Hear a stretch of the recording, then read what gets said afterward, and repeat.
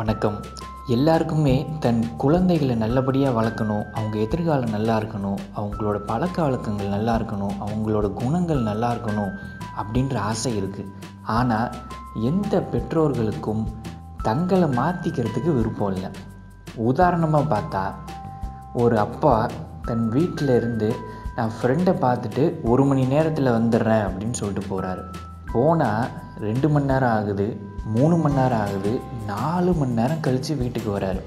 அம்மா கேட்குறாங்க, என்னங்க 1 மணி நேரத்தில் வரேன்னு சொன்னீங்க, அதுக்கப்புறம் ஃபோன் பண்ணாலும் எடுக்கவே இல்லை, ஏன் இவ்வளோ நேரம் ஆகிடுச்சு? இல்லை, அங்கே ஃப்ரெண்டு கூட பேசிக்கிட்டு இருந்தேன், கொஞ்சம் டைம் ஆகிடுச்சு, டைம் போனதே தெரியல அப்படின்னு சொல்கிறாரு. இதெல்லாம் அந்த குழந்தையும் கவனிச்சிக்கிட்டு இருக்காங்க. அடுத்தது அம்மா டிவி பார்த்துக்கிட்டு இருக்காங்க. அப்போ தான் ஆஃபீஸ்லேருந்து வராரு. கொஞ்சம் காஃபி கிடைக்குமா அப்படின்னு தன்னோட மனைவியே கேட்குறாரு. அவங்க 5 நிமிஷத்தில் போட்டு தரேன் அப்படின்னு சொல்கிறாங்க.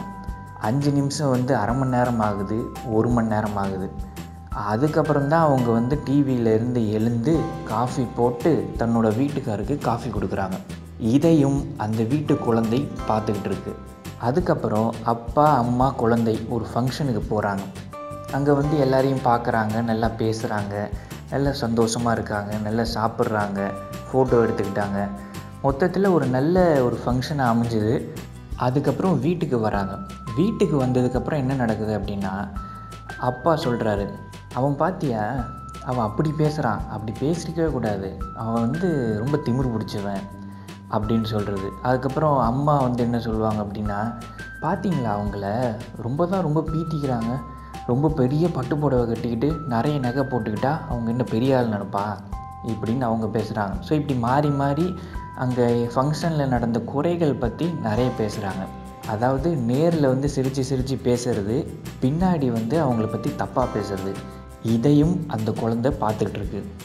அதுக்கப்புறம் அப்பா ஆஃபீஸ் போகணும் அப்படின்னு மறுநாள் காலையில் 6 மணிக்கு அலாரம் வைக்கிறாரு. 6 மணிக்கு அலாரம் அடிக்குது. அப்பா எழுந்து அலாரத்தை அணைச்சிட்டு திரும்ப தூங்குறாரு.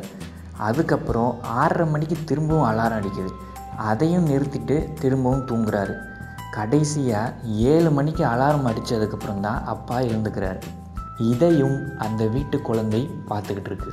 தன்னோட அப்பா என்ன பண்ணுறாரு, அம்மா என்ன பண்ணுறாங்க, எல்லாத்தையுமே அந்த வீட்டு குழந்தைகள் பார்த்துக்கிட்டு தான் இருக்காங்க. நாம் இதுதான் நல்லது அப்படின்னு நிறைய வாயால் சொல்லி தருவோம். அதெல்லாம் குழந்தைகள் மனசில் நிற்காது. நம்ம எப்படி வாழ்கிறோம் அதை தான் அவங்க பார்க்குறாங்க, அதை தான் அவங்க கற்றுப்பாங்க, அதை தான் அவங்க செய்வாங்க. எனவே குழந்தைகளை நல்லா வளர்க்கணும் அப்படின்னா குழந்தைகளுக்கு அறிவுரை வழங்கினா மட்டும் பத்தாது. நம்மளும் நம்மளோட அன்றாட வாழ்க்கையில் என்னென்ன மாற்றிக்கணும் அப்படின்றத கவனிக்கணும். எந்த ஒரு செயலை செய்கிறதுக்கு முன்னாடியும் தன்னோட குழந்தைகள் பார்த்துக்கிட்டு இருக்காங்க, எனவே ரொம்ப சரியாக அந்த செயலை செய்யணும் அப்படின்ற ஒரு முடிவு நமக்குள்ளே வரணும். அப்படி செஞ்சால் தான் குழந்தைகள் நல்லபடியாக வளருவாங்க, அவங்களுக்கு நல்ல பழக்க வழக்கங்கள் வரும், நல்ல குணநலன்கள் வரும், இந்த சமுதாயத்தில் ஒரு நல்ல மனுஷனாக அவங்க வாழுவாங்க. உங்கள் குழந்தைகள்னால பல பேர் மகிழ்ச்சியாகவும் சந்தோஷமாகவும் இருப்பாங்க. எனவே இதை நம்ம மனசில் வச்சுக்கணும். நம்மளை நாம் மாற்றிக்க முயற்சி செய்யணும். குழந்தைகளும் நல்லபடியாக வளருவாங்க. இதை கேட்ட அனைவருக்கும் நன்றி, வணக்கம்.